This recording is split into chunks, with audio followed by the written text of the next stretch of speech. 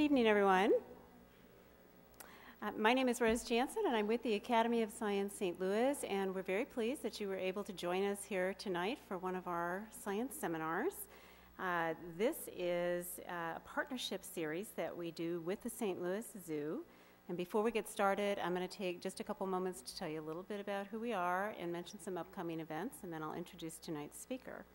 So if you're not familiar with us, we're an independent science organization, and we've been around since 1856, so for a very, very long time, and we promote the public understanding of science and inspire the next generation.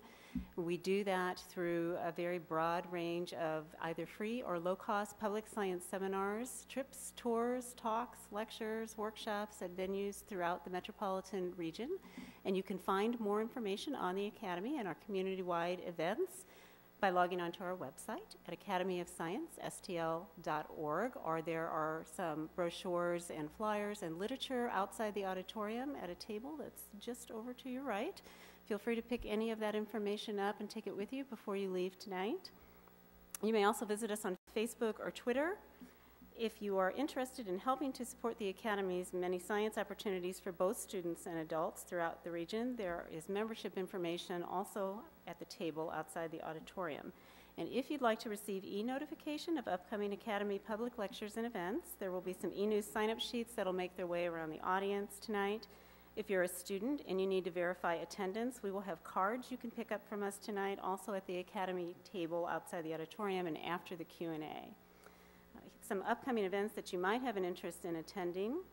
On Monday, December 9, University of Missouri St. Louis economics professor Dr. David Rose talks about the moral foundation of economic behavior from 9:30 to 11 a.m. at the Center of Clayton.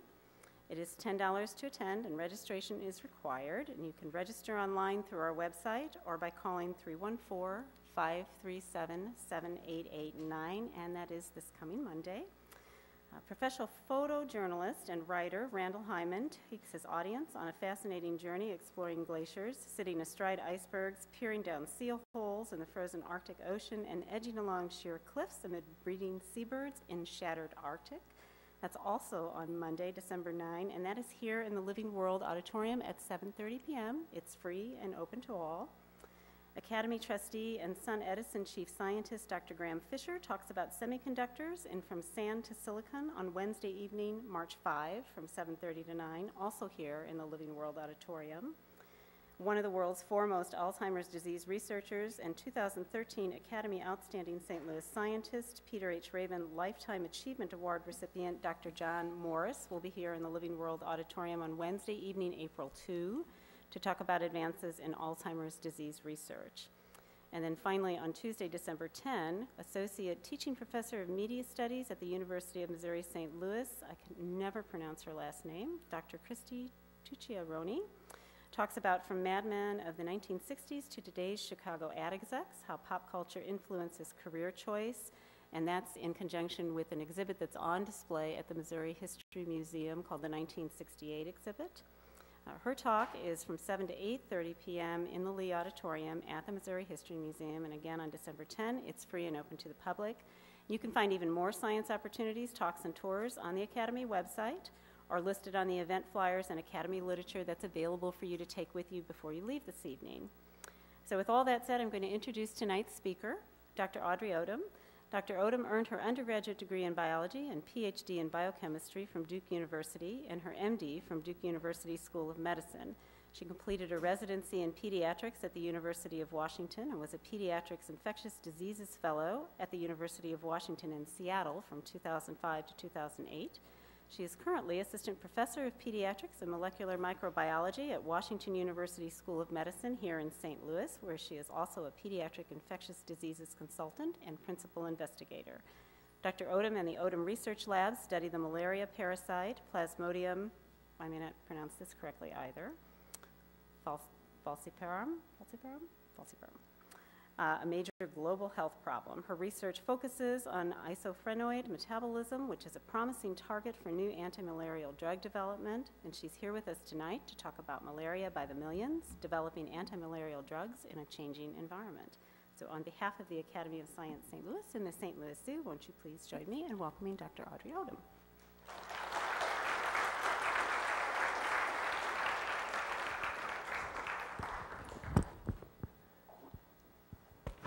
Let's see if we're all hooked up. Can everybody hear me okay?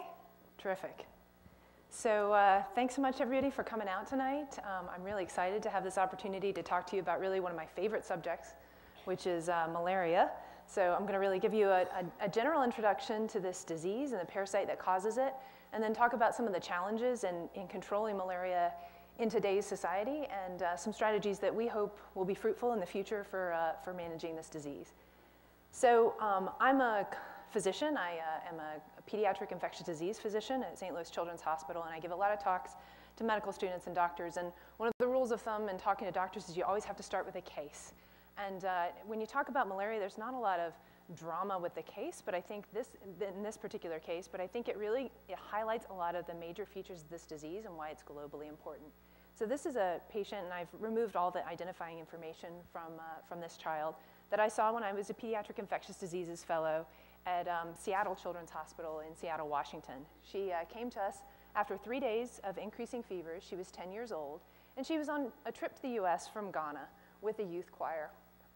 So she was with her host family that she was staying with. No relatives were available, and she told us she'd never had malaria. She was very mildly anemic, and the diagnosis was really not at all a mystery. She had malaria parasites in her blood smear.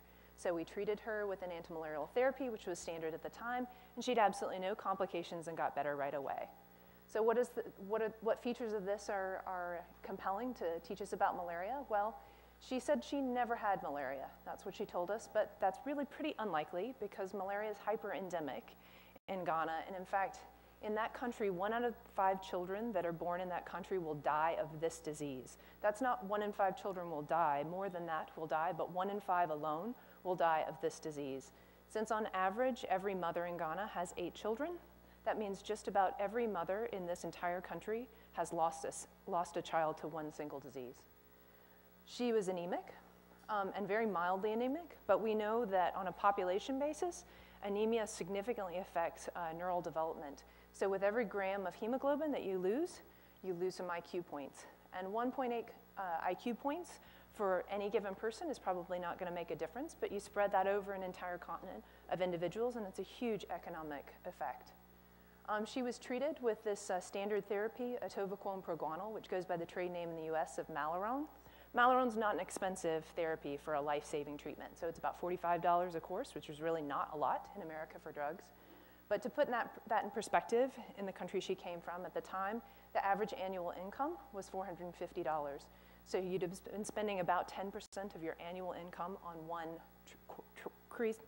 treatment course for this disease. And on average, 10% of Ghana's GDP and their entire healthcare budget goes to anti-malarial therapy. She had no complications. She got better right away, which is very typical of someone who's lived in an endemic area for a long time. They're semi-immune, and they don't typically get that sick. But again, when you think about the economic impact of this disease, the average Ghanaian adult loses 3.46 days per month to this disease. And that alone, those loss of work days, result in a loss of 6% of their annual income. So you're losing 3.46 days per month, 6% of your annual income because you just can't work. And every time you get sick, you spend 10% of your annual income getting better. And that's not counting sick days for your child and the therapies for your child. So you begin to see the scope of this problem, and that's just one country.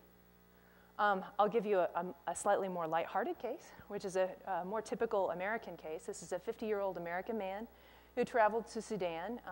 He was given malaria prophylaxis treatment to take before he traveled so that he wouldn't get malaria. But as is pretty typical for American travelers, he didn't take all of his drugs.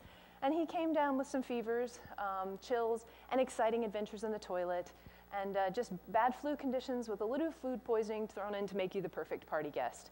And it was very kind of him to share his story with the rest of the world. He was diagnosed on thin smear, again, not a diagnostic dilemma, with malaria parasites in his blood. And it was George Clooney. And he was very kind to share with us all how with proper medication, the most lethal condition in Africa can be reduced to a bad 10 days instead of a death.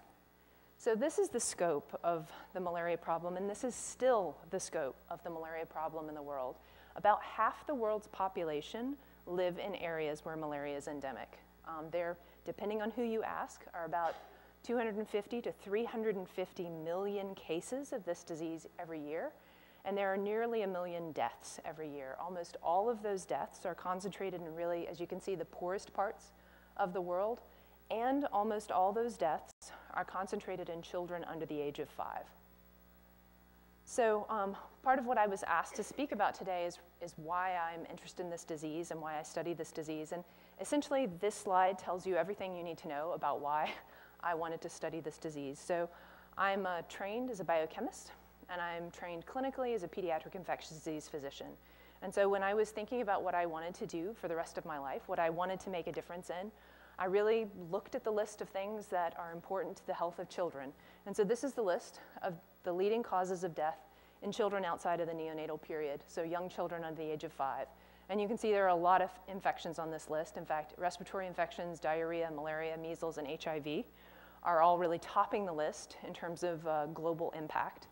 So when you're thinking about where I personally could make an impact, I can really only make an impact on things where the science is still important. And it turns out that we've made a great impact in the developed world on a lot of infections. And so we have vaccines for the major bacterial causes of pneumonia. We have vaccine for the major viral cause of diarrhea.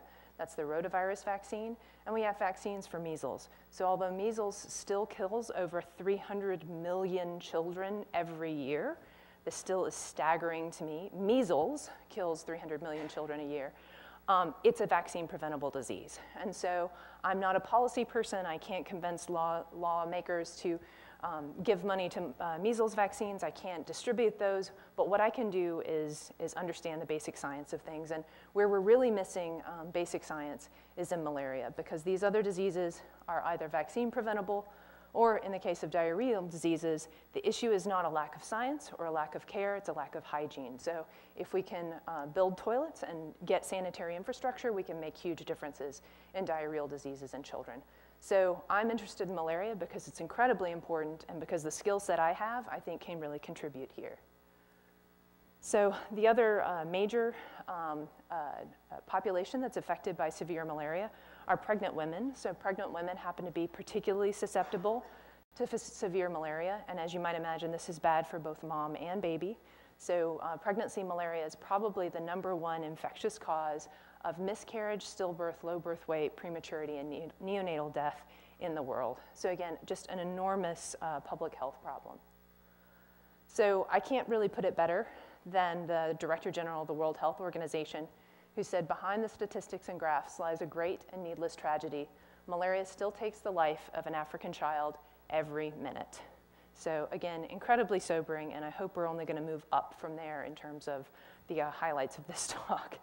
So malaria is a disease that's caused by a protozoan parasite. So this is a parasitic infection. It's not a virus, it's not a bacteria, it's a parasite that has a lot of biology that's actually just like ours. It can't live outside of host cells, so the parasite actually lives inside our cells and the cells of its other host, the mosquito. There are 4 species that infect humans, falciparum, vivax, ovale, and malariae.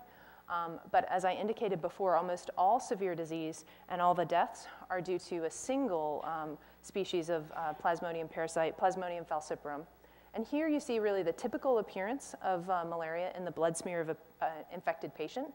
So those pink spheres there are your red blood cells, or the red blood cells of this patient. And you see sort of some circles with dots, those sort of headphone forms, or classic ring stage parasites. This one is got only 1 dot. It's the classic signet ring appearance. And that ugly banana-shaped thing is a gametocyte, the sexual stage of the parasite. So I'm going to tell you a little bit about the malaria life cycle, which you really need to know in order to understand all the means to control this disease, both vaccines and drugs. But it's a little hard to talk about it. It's a little dry. So some students in my lab were very kind and made me a video so that we could really, in a lighthearted fashion, tell people about the malaria life cycle using candy. So malaria, if this will work. Oh, no. Malaria is a disease caused by, come on. Yes, there we go. It's a disease transmitted by mosquitoes. So here's Marie the mosquito, who finds her unwilling victim, bites, and leaves behind a gift, the malaria sporozoite, which makes its way to the liver first. There's this asymptomatic stage in the liver, and grows and makes a ton more baby parasites. So all these parasites come out of the liver, and they find their red blood cell, where they begin to eat it and get bigger and bigger and bigger until they too explode out of the red blood cell. And then this just continues back and forth and back and forth. So the parasite goes from one red cell, gets bigger, explodes, and goes to the next red blood cell. In a more schematic form, this is what we're talking about. Again, this is a mosquito-borne infection. And the important stages to talk to you about, that I'm going to talk to you about today, are this stage that's in the liver, and then this stage that's in the red blood cells, where they grow and develop in the red blood cells. They need to peel off and make those ugly banana things to be taken back up to the mosquitoes. But this liver stage and everything before you get to the red blood cells, that's what's targeted by all the malaria vaccine initiatives that are out there. And this blood stage, because the blood infection is really what causes all the signs and symptoms of malaria disease, that's the drug target. So these are the two stages that you really need to be paying attention to for the rest of the talk. So a big question, right, is can we control malaria? Horrendous burden, horrible disease, can we actually make a difference? And at least there's some historic evidence that that, in fact, is true. So did you know malaria used to be all over the US? It was even in Missouri. So this is a distribution of malaria in 1882 in the US. And so it was all the way across the country. And in fact, a number of historians think that Lewis and Clark couldn't have made their journey if they hadn't taken with them Peruvian bark, which contained the anti-malarial quinine. So malaria was hyper-endemic in the South. In particular, that's why the Centers for Disease Control was established in Atlanta. And I have a great letter from my grandma's sister telling me how she was so annoyed growing up in South Carolina because she got malaria every summer. But we know very rapidly we made incredible progress in eliminating malaria in the US. So by the 1930s, we were really eliminating, it was all the way down to really the deep South. And of course, by 2013, there's no endemic malaria in the United States. So we know that this disease can be controlled. So how do you control malaria in the 21st century? Well, most investigators think there are really three strategies that probably need equal weight in developing malaria control measures. One is vector control. That's either getting rid of the mosquitoes or keeping mosquitoes from biting people. One is vaccine initiatives, and you may have heard recently there's been some really exciting research on malaria vaccines. And then a strategy that's my particular favorite is development of new therapies to treat malaria, to take care of patients once they get it.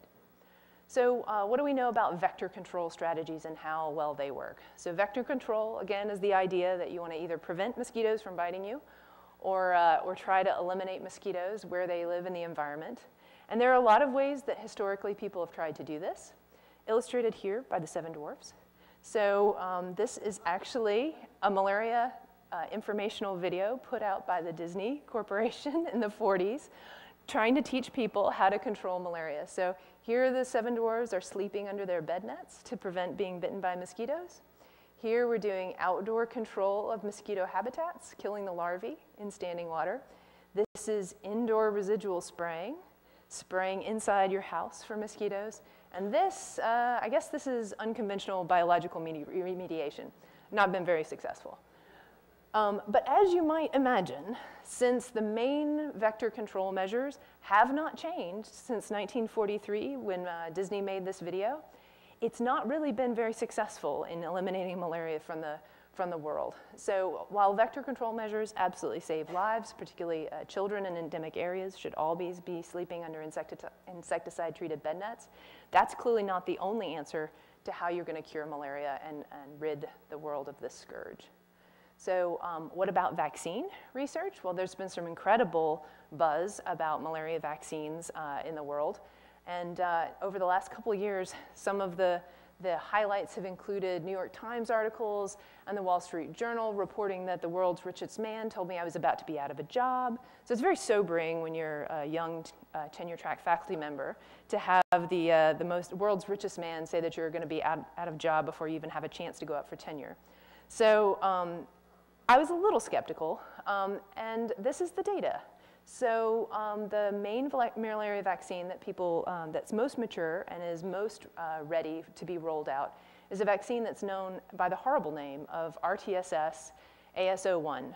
And this is a GlaxoSmithKline vaccine. I'm going to tell you what's in it. So as I mentioned, the vaccine strategies to prevent malaria target the parasite before it even makes it into the bloodstream. So the idea is that someone gets bit by a mosquito and the parasite never even makes it into the red blood cells where they can cause disease. So they get interrupted at some point before that. And the protein that's in the malaria vaccine is a protein called CSP, and that stands for circumsporozoite protein. So you don't need to know much Greek because I'm going to show you what that is. It's the protein that coats the outside of the malaria sporozoite. So I was trying to find some really good pictures of sporozoites so I could show you what one looked like. And it turns out you get great things when you Google image, things like malaria sporozoite. And what I came up with was, this Etsy seller that makes these incredible cross-stitch parasites. So, hint, hint, it's December. But the circumsporozoite protein is this protein that actually coats the outside of the malaria sporozoite. So as you might imagine, the idea is that you put this protein into children. They make antibodies that target that protein that kills the sporozoites before they have a chance to infect. So how well does this work?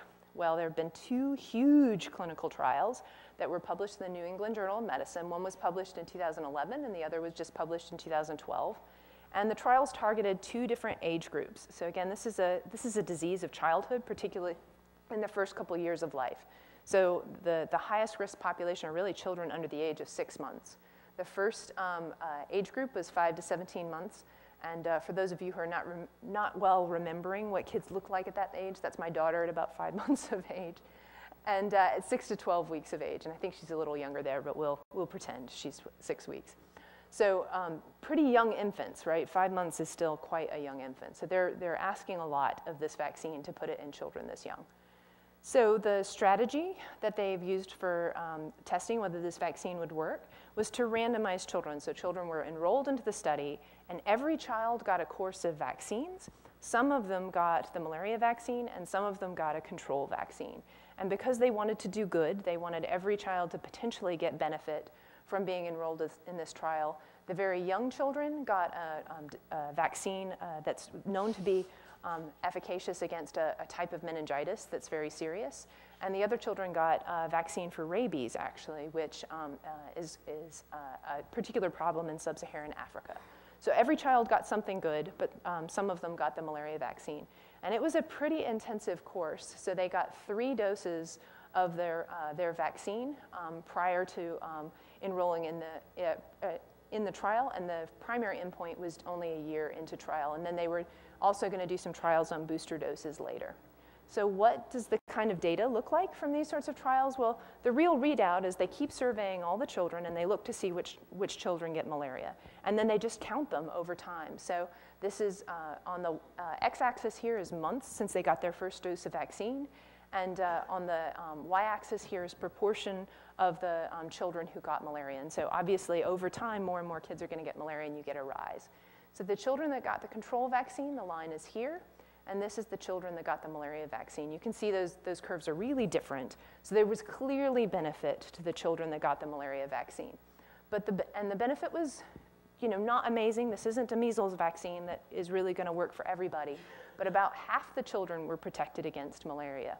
Even in this early trial, there were some worries, because you see how nicely those curves diverge here, and then they kind of parallel here. So it looked like all the benefit might be very early on, and they might need to reboost those children. So there were concerns even in the older babies. We knew that the younger infants were going to do worse. Young babies are really hard. They don't respond to vaccines very well. So we always knew the younger infants were going to look worse, but we didn't know it was going to be quite this bad. So this is the same kind of data from those young infants, months since they got their 3rd dose, and then incidence of malaria. Again, the curves do diverge, so there was some protection from this vaccine.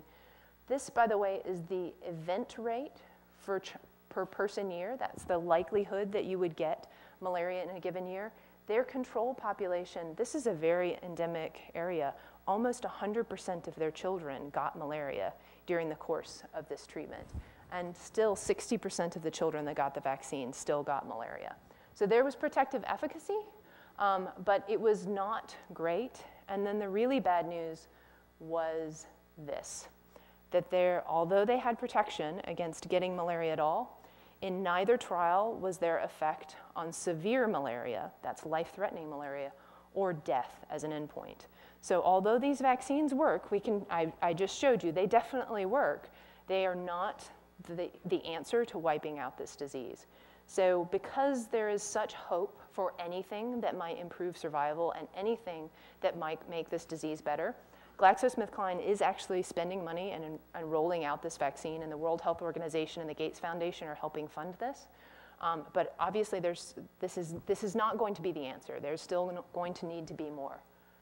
So what are the other vaccine strategies? Well, very recently, there have been a lot more buzz, again, about a new malaria vaccine that might be a wonder vaccine and that had 100% efficacy and how amazing this would be.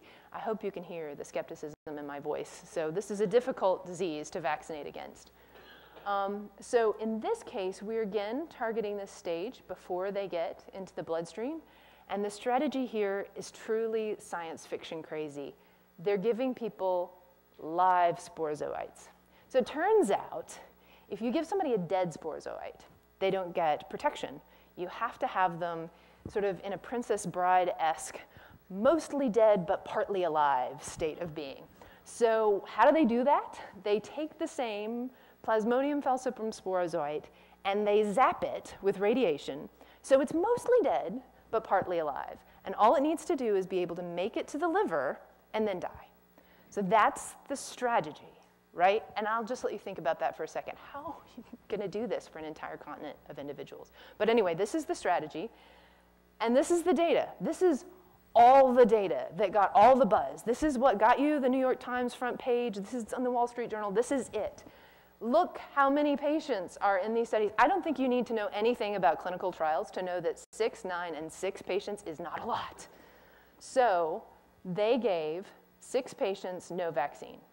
They gave 9 patients 4 doses of vaccine. They gave 6 patients 5 doses of vaccine. In this population, 60% efficacy. This population, 100% efficacy. For the parasite aficionados in the audience, I will also point out that the parasite strain that they used has not been in a human in 20 years. So not exactly the most robust parasite strain you might use. But yet, 100% efficacy, yay, New York Times. So there's some problems, right? The doses that they gave were 5 intravenous doses. This is like going into the infusion center and getting your chemo 5 times. This is intravenous doses. This isn't something you can do out in the bush.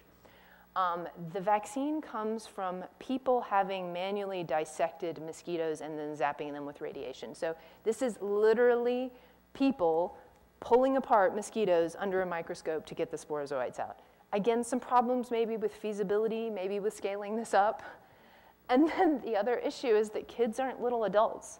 So we've protected 6 adults with malaria. That's not the population we need to protect. We need to protect 6-week-old infants.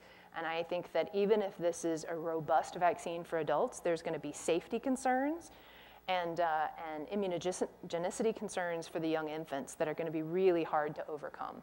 So while there's a lot of hope, I mean, I am certainly the first person who would be delighted to be found wrong. I don't think we're likely to have the answer, the malaria vaccine, in the next couple of years. So what's left? Well, a major leftover problem with control of malaria is the fact that this tricky parasite keeps becoming resistant to the best drugs we have. So we had chloroquine as the major therapy, the mainstay therapy for malaria for almost 100 years.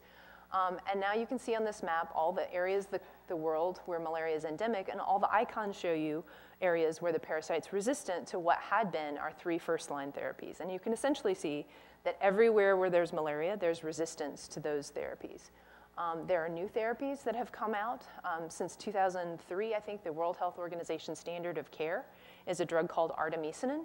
And by 2008, we have our start of reports of delayed parasite clearance and resistance to artemisinin. So I was just recently at the American Society for Tropical Medicine, And there's a lot of fear of what happens when these Cambodian and Thailand parasites make it to sub-Saharan Africa. So falciparum is not a major major public health problem in these countries, but it is here. And when those parasites make it over, we're all in real trouble. So who's going to make new drugs to treat malaria? Clearly we need an active pipeline for new drugs. But as you might imagine, malaria is an infectious disease of poverty, and drug companies are not so interested in giving money away for diseases where nobody can pay for the drugs. So there's not been a lot of commercial research and development spent on anti-malarial therapies or really tropical medicine therapies at all. And that's really reflected then in what comes off the FDA pipeline. So this is a schematic of the drugs that have been approved by the FDA since 1974. And you can really see how little attention has been paid to things like tuberculosis and tropical diseases that are not going to be a big money spinner. So another major complicating factor in developing new drugs for malaria is this issue of the target product profile. So what does a drug need to look like to be a viable drug? What does a compound need to look like? So to explain a little bit what I mean, let me give you the example of this drug vancomycin. So vancomycin is famous because it's the main therapy used to treat resistant staph infections, MRSA infections. So if you come into our emergency room with a severe staph infection, this is likely the drug that you would be given. And obviously in the US, if someone has a life-threatening infection, we have no hesitation with giving therapies intravenously. That would be standard of care. You can give it as much as you need to. You can give it many, many times a day because you're going to be in the hospital and we're all going to take care of you. I would be hard-pressed to imagine a serious infection in the US that we would treat for less than 7 days. And we don't mind that it's expensive. I mean, we mind on a global health perspective, but when your kid is sick in the hospital, it doesn't matter what it costs, you give it to them and you get them better. That's not what we're looking for in a new malaria drug. What we're looking for in a new malaria drug is a drug that is only given orally. This is, again, not going to be a population that can have intravenous therapy. It can only be given once or twice daily. Often malaria is provided to families in blister packs with pictures of the sun and the moon on it because many people who will be taking anti-malarial therapy are not literate. Most investigators say at most you should have to give 3 days of therapy because more than that it becomes very complicated for families and they can't do it. It needs to be 100% effective. If you're having to carry your child 10 miles to the nearest drug person to get them some anti-malarial therapy, you can't go back if it doesn't work. And it has to cost pennies, of course, really less than $1 to save a child's life is the goal for a new anti-malarial drug. So obviously it's an incredibly difficult challenge in developing new therapies. And to again put this in perspective to what we do in the US and what we're used to in the US, another medication that's gotten a lot of buzz in the last year is a new drug for cystic fibrosis, so a completely different disease that is a serious disease. And this is a new drug for a particular subset of children with cystic fibrosis. And it turns out that this subset is only 4% of the patients with cystic fibrosis, and that puts it at about 1,200 patients in the entire of the US. So even though this is the only number of patients that we have in the US with this disease, it's an important disease, it's been well funded, and so there's a drug that's available for those children, and it comes at a cost, almost $300,000 per year for every child to take this twice daily pill, and they will have to take it for the rest of their lives. So this is what we accept in a new drug for cystic fibrosis, and this is truly life-saving, amazing care for these children. And yet for an anti-malarial drug, we're looking for 50 cents a course. So there are also safety concerns with a new anti-malarial therapy, and this is true of vaccines for malaria as well.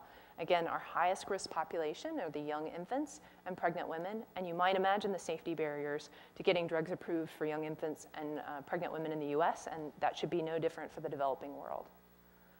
So what's the pipeline for new drug development? So I just wanted to show you a little scheme of how drugs ultimately get approval in the US so you have a sense of what the pipeline and what the process is. So obviously there is a lot of preclinical drug development before we're willing to put a compound into people for the first time. But the phases of drug development that we talk about are phase 1, 2, 3, and 4. And essentially they have, of course, increasing numbers of patients in each phase. So phase 1 trials, which is actually what that sporozoite vaccine was, are typically starting out with just handfuls of patients because you are really looking for safety concerns. You're looking for something that would be highly toxic to a lot of people, and you don't want to give it to a lot of people to find that out. So most drugs pass that safety barrier, so 70% success rate. Phase 2 trials, they're really looking at the efficacy. Does the vaccine or therapy work? And that's what those larger vaccine trials on the circumsporozoite vaccine were like, where there are hundreds of participants, so they really get a sense of how it works. That's where a lot of potential drugs fall off. And then as they look at the dosing and the efficacy, again, drugs fall off. By the time you've got it in lots of people, things are usually pretty safe. But you can see there's some barriers to success along the way once you've got it into people. Even worse, though, are the barriers to success before you even get it into people. So this is what the sort of pyramid looks like in terms of the number of drugs that have to enter preclinical studies to ultimately end up with one registered drug. So you need at least 30 preclinical candidates to have a good shot of having at least one drug come off the end of the pipeline, because at each step, the rates of success are actually quite low. So I'm going to tell you a little bit about our preclinical development of antimalarial drugs, and our likelihood of achieving approval for our drug is pretty small. But so you have to really front load this preclinical pipeline, and we really need a lot of drugs entering this stage of development in order to have a chance of having something come off the end. And I get asked a lot by people, well, how long does it all take? Well, once you start this whole process, if everything goes perfectly smoothly, you could potentially have registration with 10 to 15 years. So it's not a fast process by any means. About 20 years ago, I couldn't have told you about the antimalarial pipeline at all because it didn't exist. And I really have to give a shout out to, as much as I was mocking him earlier, Bill Gates and the Gates Foundation for funding with the World Health Organization this Medicines for Malaria venture group. So essentially all the antimalarial drug development that exists in the world right now is funded by the Gates Foundation and World Health Organization through MMV. And so there didn't used to be a pipeline at all. You could have a great idea for a new drug, and there would have been no way to do it because there would have been no way to fund it, and now there is. And this is really what the current state of the antimalarial pipeline looks like. But just to point out some things that are still a little scary, it looks like there's some great successes, right? Things coming off the phase 4 clinical trials and getting approval. But as you look at them, notice the word art in a lot of these drugs. Here and here, these are all artemisinin-based therapies. If we have artemisinin resistance, they all fall off. So again, you can look down the line. Chloroquine is in some therapies. There's other quinones in therapies. There's a high likelihood for many of the drugs that are already well into the pipeline for resistance to develop and them to become ineffective. So we really, again, need to front load this preclinical drug development, even though any given project is not likely to succeed, in order to have something coming off the end in 5 to 10 years that has a shot at being useful. So how do you find new drugs to treat a disease? So there are really two strategies that have historically been used. One is whole organism screening, and this is sort of the classic thing of I put my microbe of interest in a petri dish and I throw a bunch of compounds at it and I look and see which compounds stop my bug from growing. And that has some great advantages because you know that it inhibits parasite growth, but you don't know what the target is, and there's some disadvantages to that as well.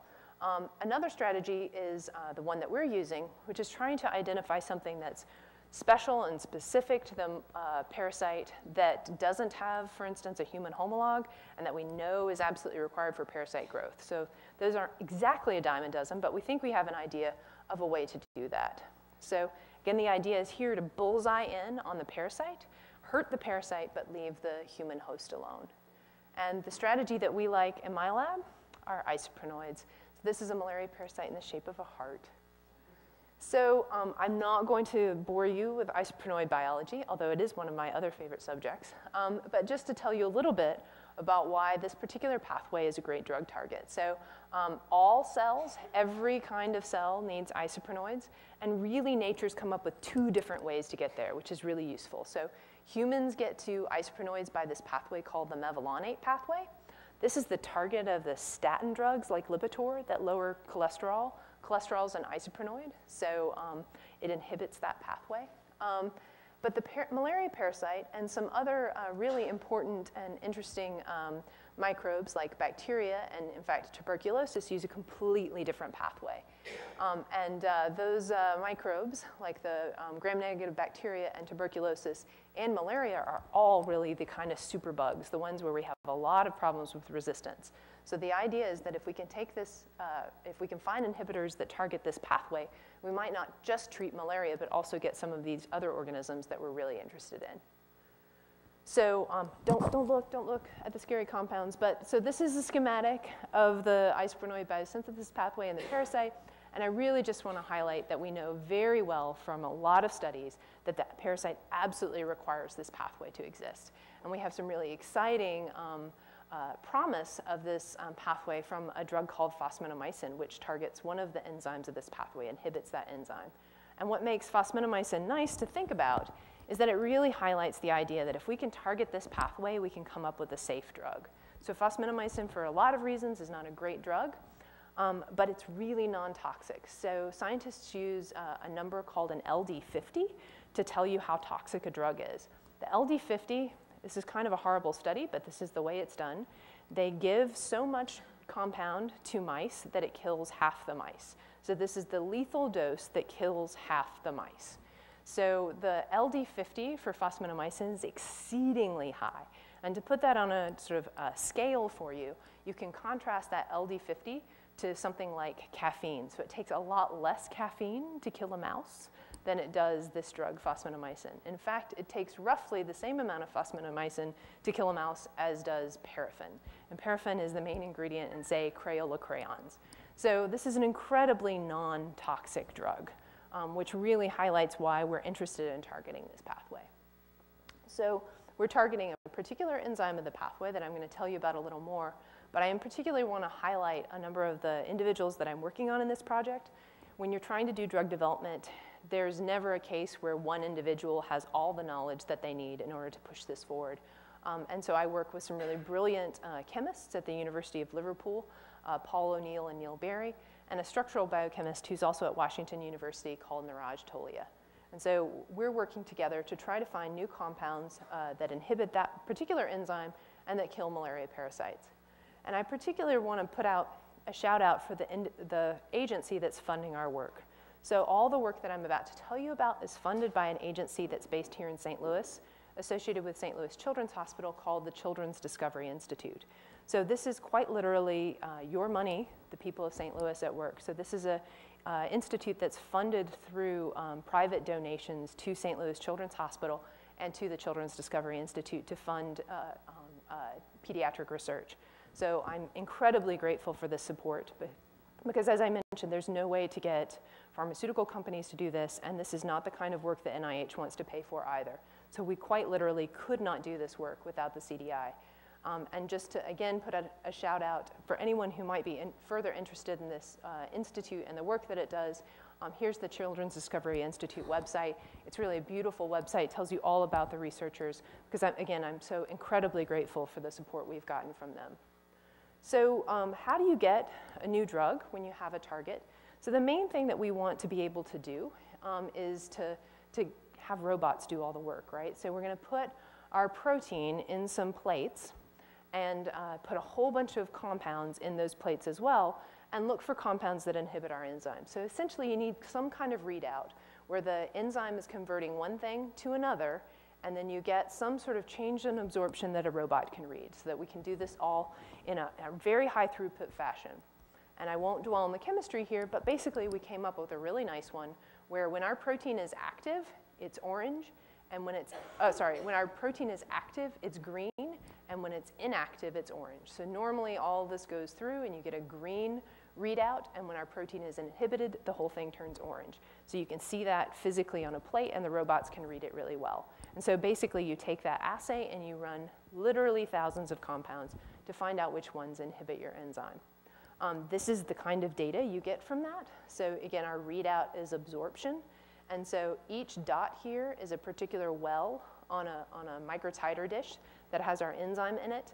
And when our enzyme isn't active, for instance here where there's actually no enzyme added, you can see how low the absorption would be. And so even in our very pilot data, these were not great looking compounds, you could see that it looked already like we were going to be able to find compounds that inhibited our enzyme.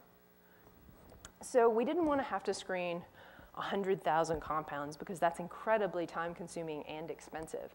So we really wanted to try to use smart strategies and let the computers tell us which compounds to screen. And so what we did, and this particular work was done by Neil Berry, the chemist at Liverpool that I was mentioning, is we took a compound library at a company called BioFocus, and this is a nearly million compound library that has a lot of natural source compounds. So that's compounds that came from soil and fungi and things like that, which is where a lot of drugs come from.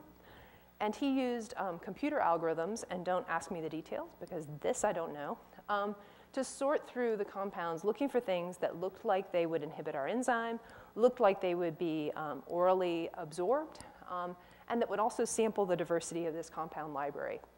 And from that, he identified 5,000 compounds that then we actually physically screened against our enzyme.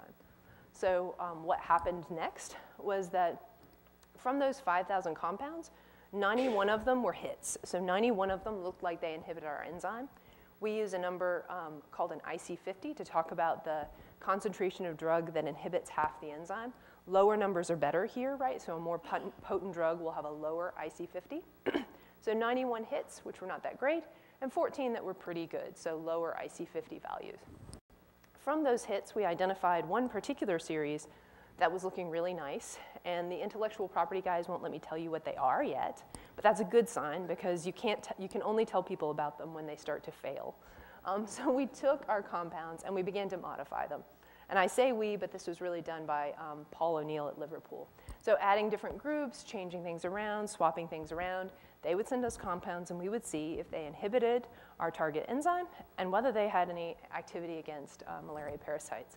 And lo and behold, they did. So we've really explored this series and gotten quite a lot of compounds now.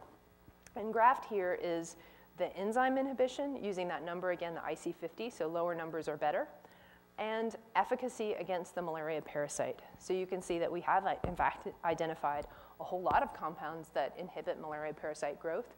And what's really nice is you see there's a nice correlation between how well we inhibit the enzyme and how well we inhibit the parasite. So these compounds here are neither good inhibitors of our parasite nor of our enzyme, but these compounds here are exactly what we were looking for. Things that are really good and potent inhibitors of our enzyme and potent inhibitors of malaria parasite growth. So it really looked like we're on target. We're inhibiting the enzyme within the parasite. We really wanted to prove that, so we've actually used some metabolic techniques to look at what happens in the parasite. The enzyme that we work on does this particular reaction, MEP to CDP-ME. A couple steps down is this compound, MeCPP. And our compounds 3 and 14 that I'm talking about inhibit up here. And so what we are expecting is if you inhibit this pathway, you're going to have lower levels of that compound. And that's exactly what you see. You see the same thing with that drug fosmanamycin. Here's parasites with no inhibitor. Here's when you add the drug, the levels of that metabolite go down. And we see exactly the same with our new compounds that also inhibit the same pathway. So this is really good news that we are in fact doing inside the cell what we thought we were doing inside the cell. None of this is important if our compounds are toxic. And so another really important study was to see whether or not our compounds inhibited the growth of human cells. So when we do growth inhibition assays, what you're seeing here is the concentration of the compound and the percent of the cells that are growing. In green are our malaria parasites. So we have 2 compounds here, and you can see as we increase the amount of drug, the malaria parasites start to die. And with one of our early compounds, you could see it took a lot longer before the human cells died. They're in black here. And with our new compound series, the data is just beautiful. So we have incredibly potent compounds that are inhibiting malaria parasite growth and leaving the human cells completely alone, which is exactly what we were looking for. So we're just beginning to put these compounds into mice. And the idea is that we will see how good our bloodstream levels are. We'll try to see if we can cure some mice of malaria and then move on from there. It's obviously a lot of steps between curing mice and curing people, but these are necessary steps and things are looking good so far. So our overall goal, is to develop new inhibitors that target this pathway. And what we're really hoping to do is that because our compounds might potentially inhibit this pathway in organisms like E. coli or other gram-negative infections that are important in the US, we might be able to pitch it to a pharmaceutical company that they could buy these drugs to make money in the US, and that we can give away in the developing world to treat malaria and tuberculosis. And here's Pa from Little House on the Prairie getting his anti-malarial therapy. I don't know if any of you remember that Pa got malaria. It's in the fever and egg chapter in Little House on the Prairie. So I want to acknowledge some of the folks that have done the work, some of whom who are here, in particular Chris Armstrong, if you'll raise your hand, Chris, in the brown, actually did most of the anti-malarial drug development work in my lab. The other members of my lab are pictured here. The mass spec work that we do is done with Leslie Hicks at the Danforth Plant Sciences Center, and obviously the other collaborators with our inhibitor development. And in particular, I want to thank my funding sources. We get a significant amount of funding from the National Institutes of Health through the National Institute of Allergy and Infectious Diseases. And so this is literally your tax dollars at work, so thank you very much. And the Children's Discovery Institute, which as I mentioned is directly funded by St. Louis donors. So like I said, I'm incredibly grateful for our funding sources. I'm grateful to all of you for your time and attention tonight, and happy to take any questions.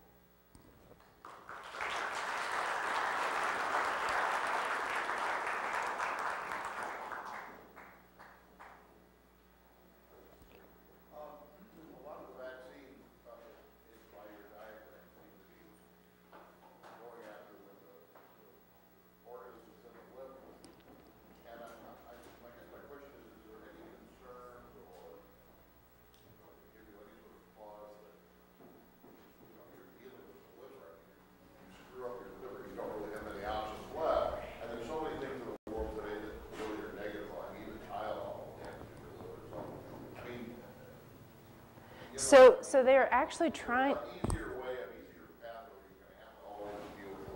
Well, what's kind of nice about the parasite stage in the liver is that actually only a handful of parasites make it to the liver. So the liver stage is completely asymptomatic. People don't have elevations in their liver enzymes. They don't feel bad. They don't notice this happens at all. So even if your body came in and attacked every single cell that had been invaded by a malaria parasite, that would be like 20 cells. Not a big deal. So your liver can totally take that damage, actually. Even a young infant's liver can take that damage.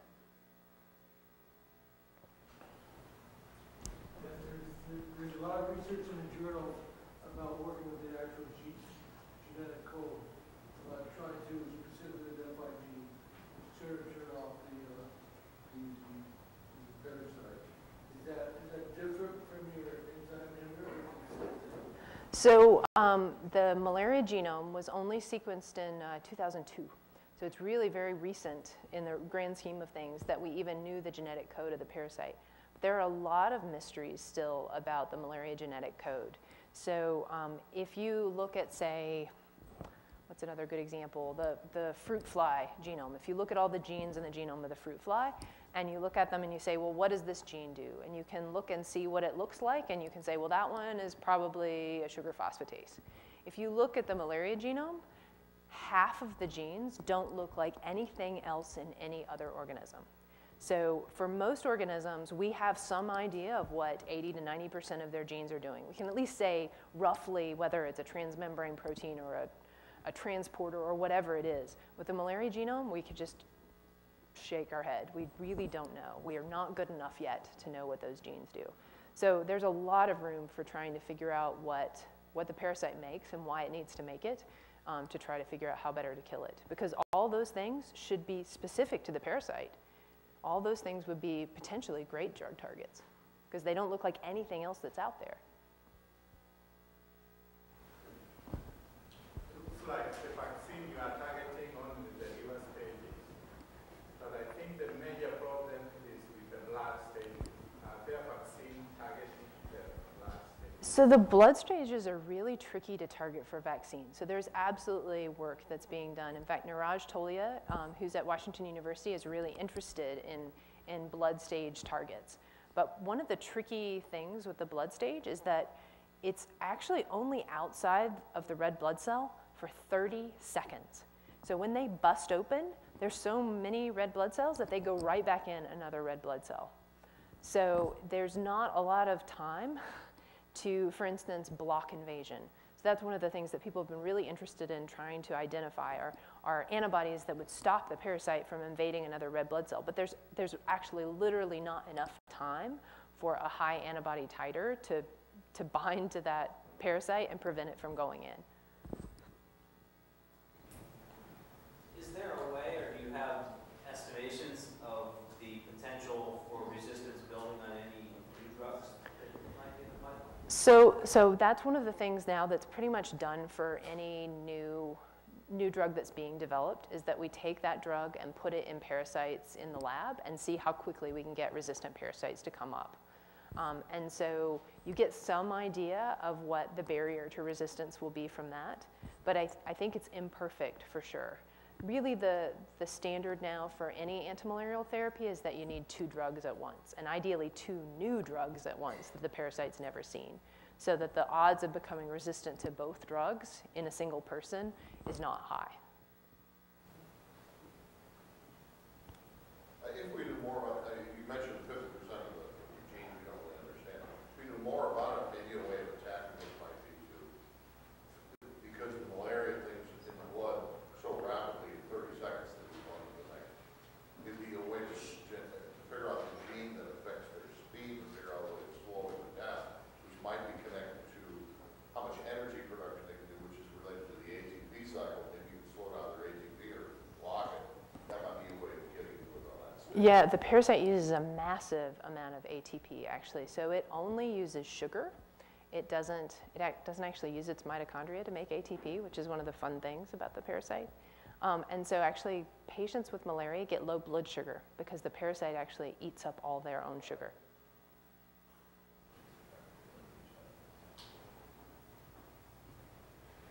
The drugs that are used to treat malaria, Mm-hmm. and, for example, the cases that you put forth at the very beginning, what do they do in the stages that wonderful chart there? It's a great question because our best drugs we still don't know very well. And you would think we would know, right? I mean, chloroquine's been around for 100 years, and yet if you ask 5 malaria researchers exactly how chloroquine works, you probably get 5 subtly different answers. So we have some idea. What we think chloroquine does is make the parasite sick by making it unable to eat hemoglobin. So the parasite eats the hemoglobin inside the red blood cell, and it has to detoxify all the iron that comes with that, and we think chloroquine screws that up. That's what the evidence suggests, but we don't know concretely. The other question I have, there seems to be a lot of variability between various species of malaria. And I saw one of the strategies you are screening is use mouse model. Is the malaria in the mouse model similar to the Oh, that's a great question.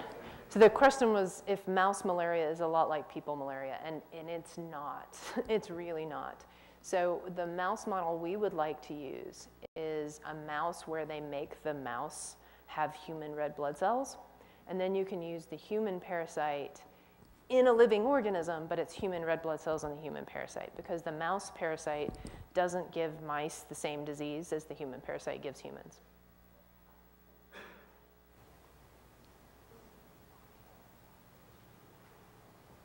Yes? The drug that you showed, it has an N-hydroxylate group.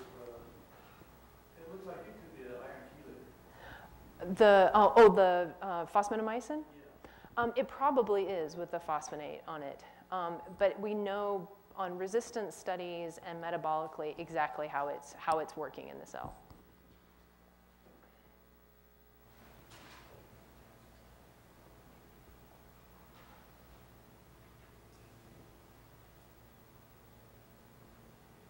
Yes? How did the U.S. get rid of malaria? Oh, the question is, how did the U.S. get rid of malaria? So that also, great question, because we all kind of wish we knew. So the dogma is, you know, the Army Corps of Engineers drained all the swamps, we put screens on the windows. We don't really know. So one of the weird things about malaria is it really follows chaos. It follows war, it follows political instability. It was all over the South during the Civil War. When you go to an endemic area, just building roads and clearing infrastructure and reducing political instability improves malaria care.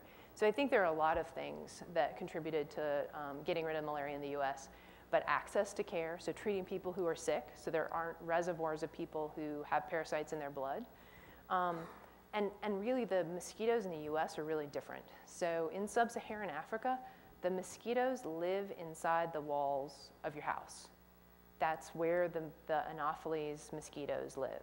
In the US, the mosquitoes live outside your house. So you put up screens and the mosquitoes all stay outside. So the reason that indoor residual spraying works, so spraying the walls of your house with insecticide, is that's where the mosquitoes are actually living.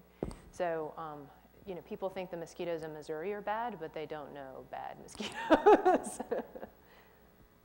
just remember, because my understanding that South Africa pretty much eradicated malaria by spraying DDT. Yes. And then when they said when it came out how bad DDT was, they stopped spraying, and now it's come back. It's been a comeback in South Africa. That's exactly right. So DDT is actually the safest and most effective vector control agent. So the other agents that are used are much less safe for people and cost 4 times as much. So DDT has obviously horrible environmental implications when used unwisely, but used, for instance, in indoor residual spraying, and it's actually the safest thing for people to use inside their homes. Which again shows you how bad this disease is, that people would accept, you know, insecticide spraying in their kitchens as a good thing.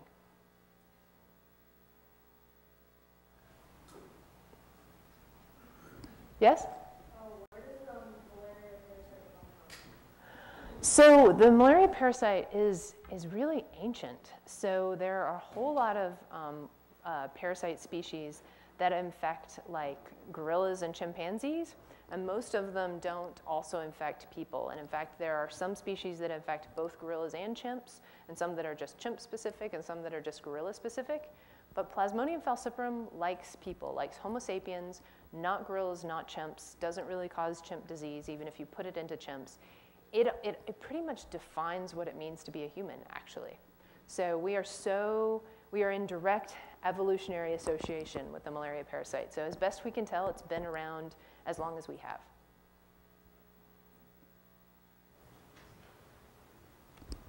What you just said, is there evidence in the fossil records about the precursors of humans that they had malaria, or is it a modern? King Tut had malaria. What's that? King Tut had malaria. No. Oh, you mean truly the fossil? Yeah, yeah. Uh-huh. Lucy, Yes. 3 million years back. Since there are so many monkeys malarias and all the non-human primates have malaria, I am sure that there was an associated malaria parasite. There are rodent malarias, there are avian malarias. So actually avian malaria is a particular problem for penguins because they don't have good resistance to avian malarias because they don't normally live in mosquito-rich habitats. So when they come to the zoo, for instance, in St. Louis, they have problems with bird malaria. So it's really a lot of, if you have a red blood cell, you can get malaria.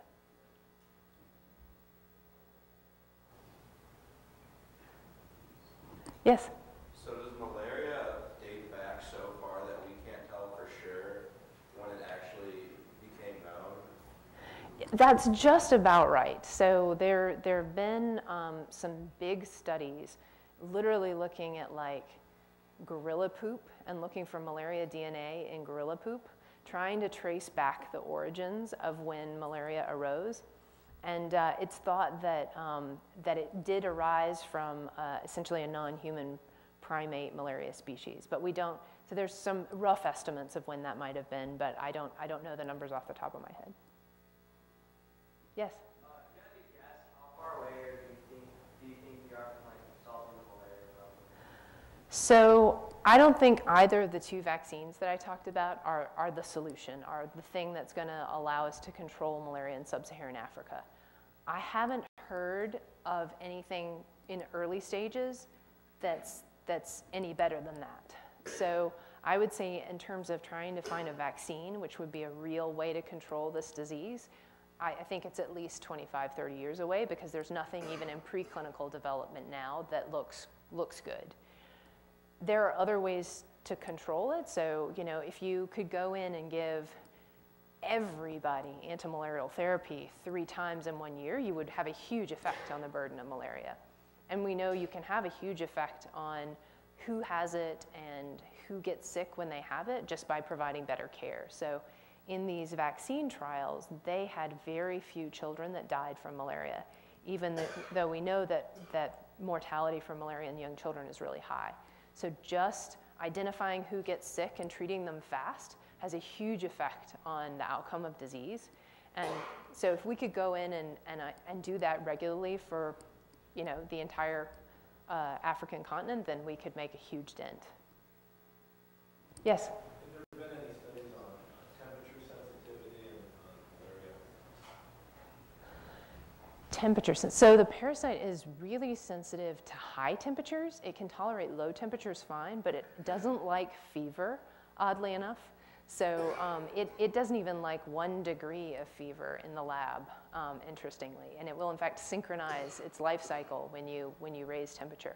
I don't know of anything in terms of low temperature sensitivity. Yes? The 1882 map that you showed the population. Right, that's the distribution of the mosquito. So that's all about where the mosquitoes live. Yes?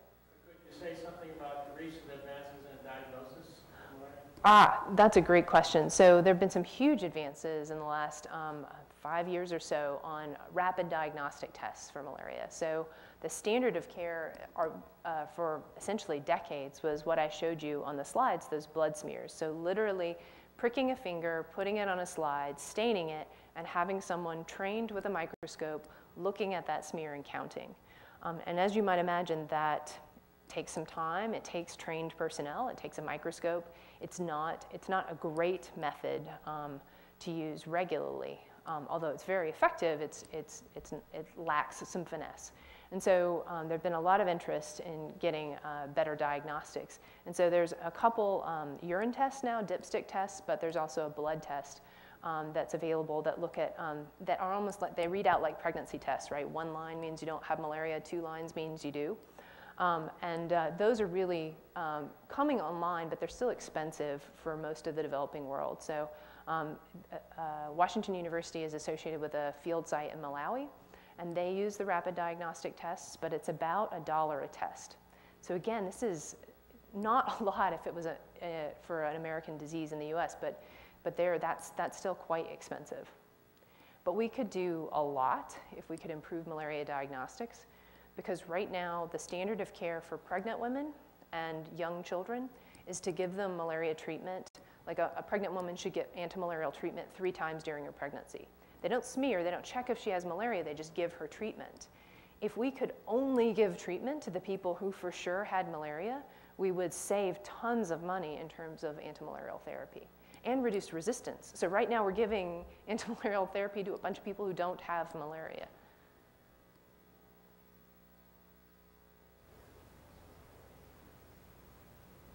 Yes?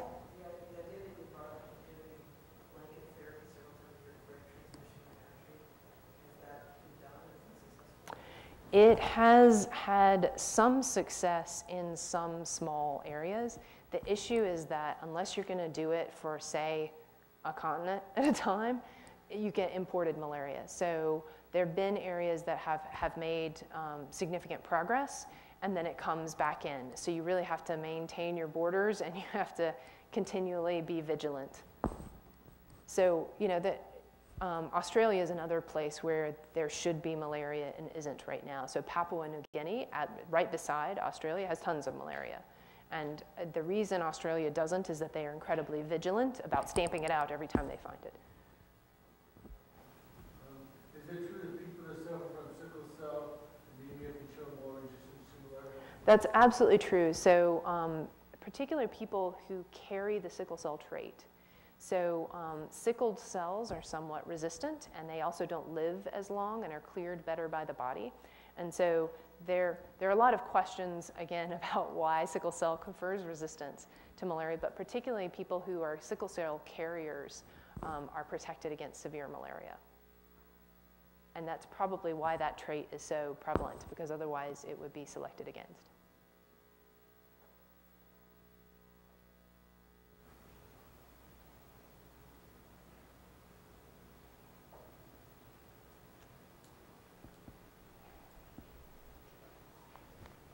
All right, thanks.